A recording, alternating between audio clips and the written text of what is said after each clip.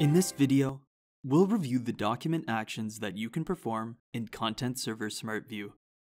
These actions include reserving, downloading, uploading a new version, and editing a document.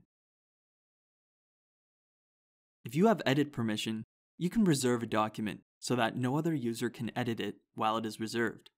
To reserve a document, click More, then click Reserve. The lock icon shows that a document is reserved.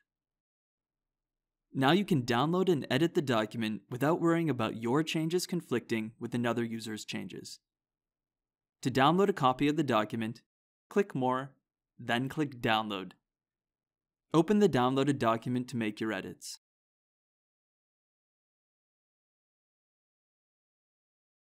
When you're finished, you can upload a new version of the document.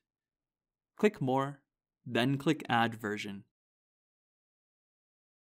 Choose the file that you want to upload and click Open. Now that you have finished editing the document, you can unreserve it so that other users can make updates. To unreserve a document, click the lock icon. You can also click the Edit icon to open the document in its native application and make changes. When you open the document, it is automatically reserved. When you close the document, it is automatically unreserved and a new version is added. Thank you for watching.